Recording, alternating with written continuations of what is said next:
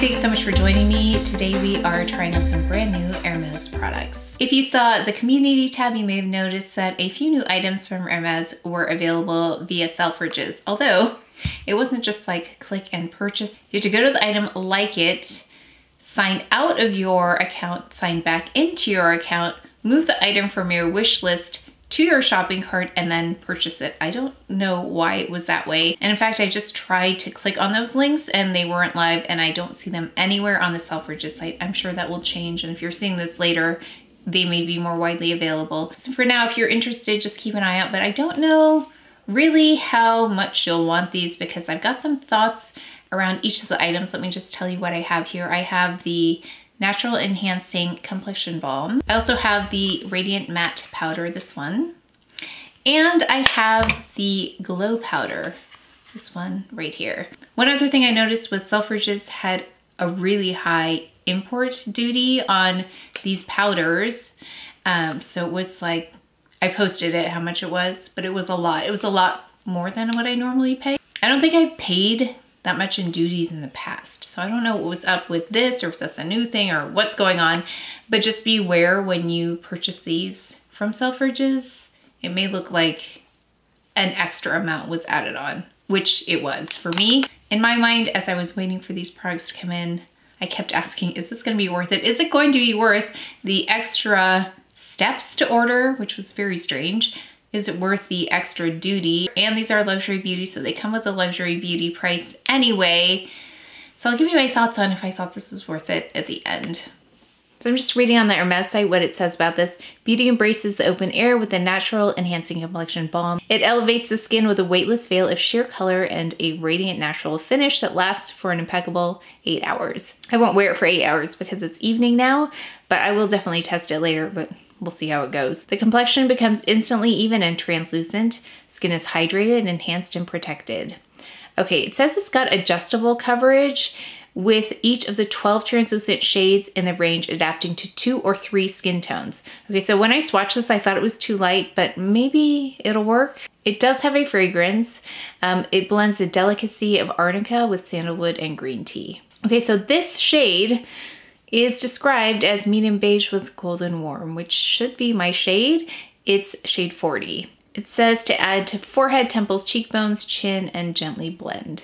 Forehead, temples, where else?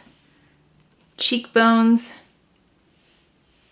chin, and gently blend all over the face. Okay, this looks really light, like I thought it would, but it deepened up as I let it kind of settle in. So let's see. It does have a fragrance. I mean, yeah, it does have fragrance. Oh, it smells a little bit like sunscreen. It looks like sunscreen, doesn't it? Oh no.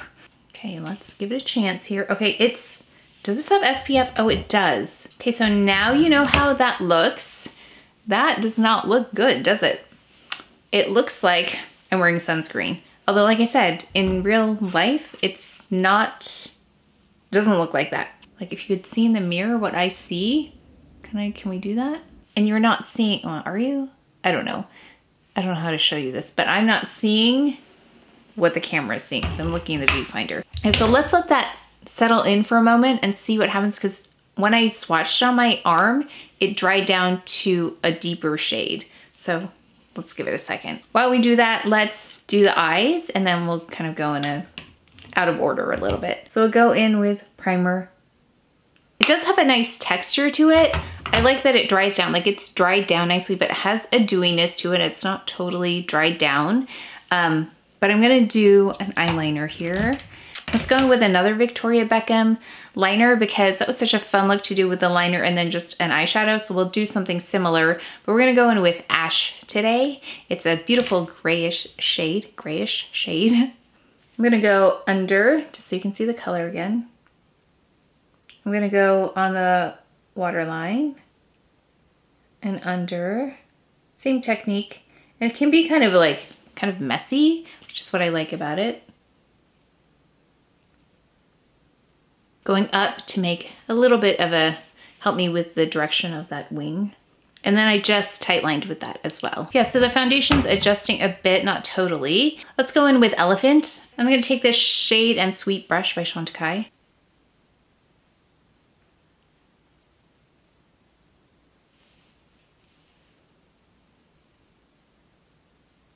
But I'm gonna add some eyebrows and mascara, and then let's see what color this turned into. I don't know if that helped. That did not help. Okay, let's take a look at just the quality of it. So it claims that it's a melting and enveloping texture which smooths softly into every contour of the face. Yeah, I mean, it does that. I don't think it does any favors to any texture on my face though, and I don't usually have like texture that shows. Yeah, I don't know. Yeah, I feel like if you have any texture, it's gonna just, because it has this glow to it, it's gonna emphasize that. So I think this is for like really, really smooth skin. Yeah, it's not doing any favors to my enlarged pores in the front. It has that like a shinier kind of appearance, even though it's dried down. Let's go with concealer and see if we can fix this. I do have another idea, but maybe we can do it just to the forehead. Let's try it. I want to mix a little bit with the Golden by Victoria Beckham, because maybe, I don't know what I'm hoping. Let's see if we can get the forehead at least to look not so stark a little bit. So this is the difference between the two shades. Yeah, I feel like you have to have really, really nice skin for this product. I mean, I like that it has SPF. I really like that. I don't think I put enough of that Golden in there, did I? It's a little disappointing. And let's go in, I'm gonna conceal as usual. So SISLEY under the eye. This might be hard to believe, but I just looked in the mirror because I had to get something from the bathroom, but it looks like my skin tone. It now looks translucent in the mirror. Not as quite translucent here. I think it is that it's because it's a mineral SPF that's bouncing the light. So that's why you see that white cast, but okay, this is getting a little bit better. Actually, let's see, can we build this? I don't know, I'm afraid to build this up now because it's just gonna look, I don't know, like the wrong shade.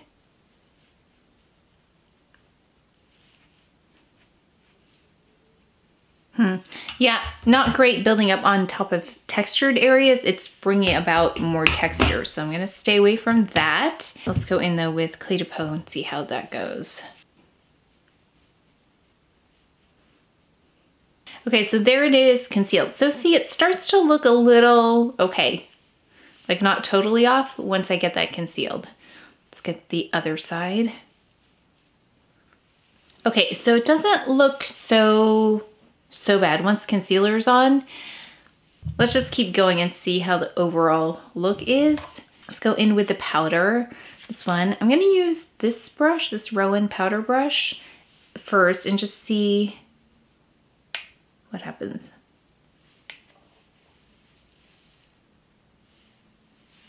Okay, actually, that is nice and translucent, isn't it? Forehead.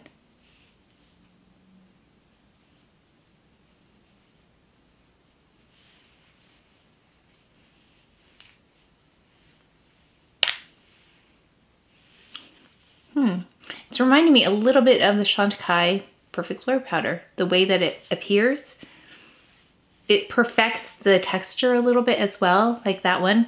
So this is a first impression, but I wonder if those of you who like the idea of the Perfect Blur Powder by Chantecaille, but it's still too much color for you, and you have a lighter skin tone, this might be something interesting for you. I'm not seeing anything radiant though. I mean, I'm seeing like a smoothing effect, but I don't see a, like it said, radiant matte. I don't see that, which I don't think I need that right now because the other product had a radiance to it that I didn't actually like. Okay, this is promising, the powder. Nice.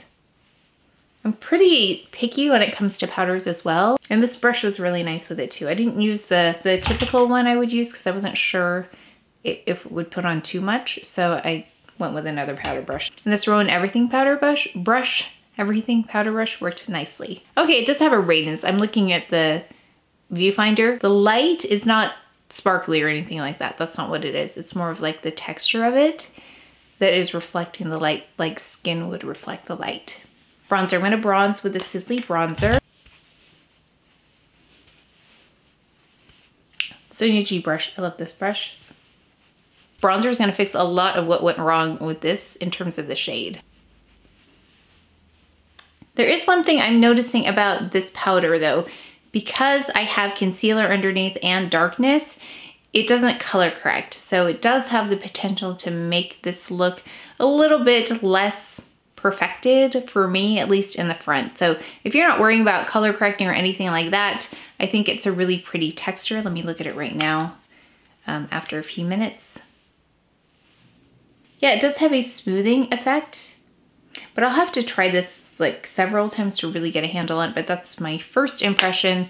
If you have though discoloration, I would stick to something like I would stick to the Perfect Blur Powder by CHANTECAILLE just because it does have that beautiful color correcting aspect to it. Oh, let's do blush. So I'm gonna go in with an Hermes blush. This is Rose Pomette.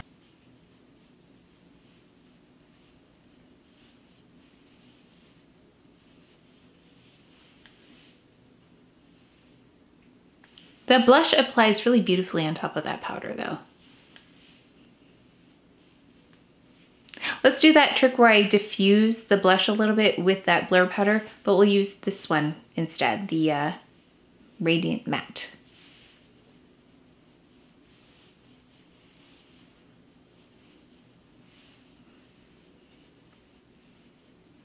Pretty, and it does have like a slightly, I know it says translucent, but there's slightly a cooler tone to this, just a hint of it. Let's go in with number 21 first, the lip shade, one of my very favorite ones.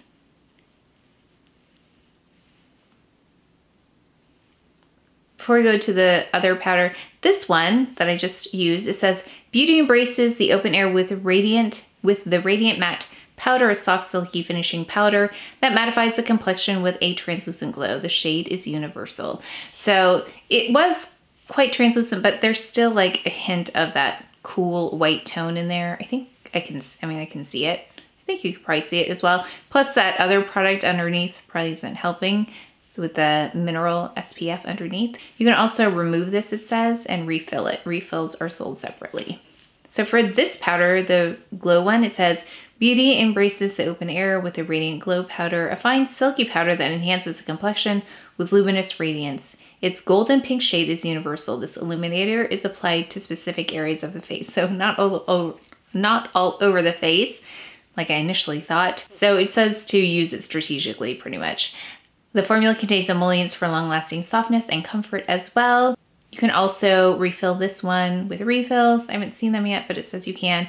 So it says to apply to bare skin or after the complexion balm with fingers, or the Rose Hermes blush brush, which I don't have, to illuminate the cheekbones, temples, bridge of the nose, and Cupid's bow. I'm gonna use my Wayne Goss brush. So it's got a nice light application.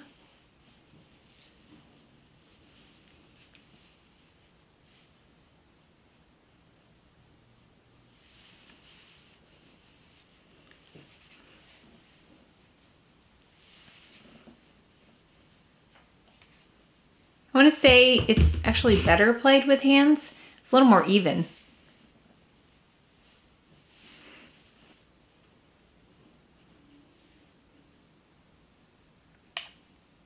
A little texture emphasizing. I don't know if you can tell from there. Let me just look again.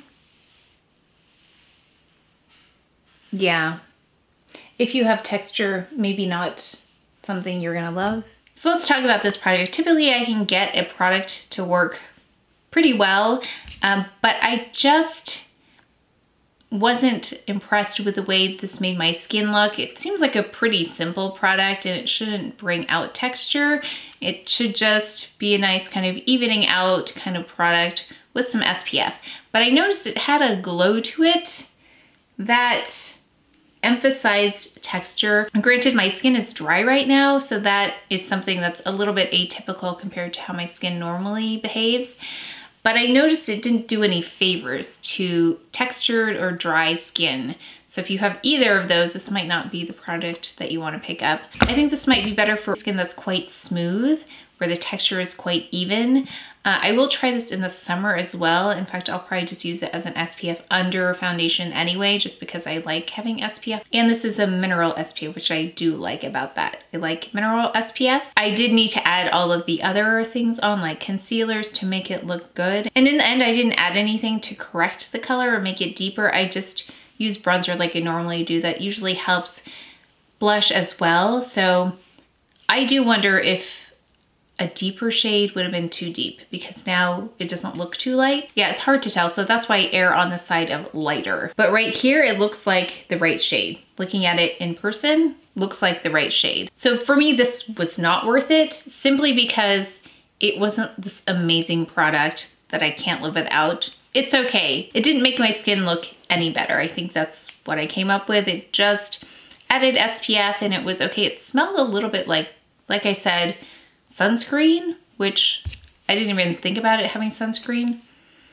Yeah, there's something in there that smells just like regular sunscreen. I know there's a fragrance in there, but that was my initial thought. I would say this was not worth all of the extra time, effort, and expense. Yeah, that was a little disappointing. This product's interesting. Like I said, if you like the idea of the Chantecaille Perfect Blur Powder, but the light medium is still too much color for you, this might be interesting. Or if you have a cooler skin tone, it looks really nice.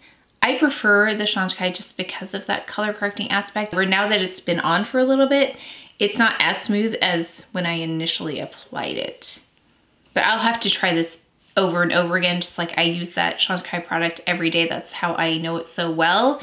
This is an initial impression. It does remind me of it. But like I said, if you have lighter skin tones, this might be an interesting one for you to try. If you have a darker skin tone, I don't know, any darker than me, even though it says translucent, I don't know. I don't know how it's gonna work. Yeah, if you have any deeper skin tone, let me know if you picked it up and if it works for you, because I'm questioning a little bit how translucent it really will be if you have a deeper skin tone. But I liked the texture, I liked the performance, but time will tell. I would have preferred to pick this up without the extra tax. I think that's what I would have preferred on this one. This is not one that I feel like, oh yeah, well that was worth the extra. I think it was $17, and that's above the actual price. I think it was 17. Don't quote me on that, but it was a lot. When did I drop this? Okay, this tells you how soft it is. Okay, well, that's okay because I don't love this one. Anyway, this shows you how soft it is.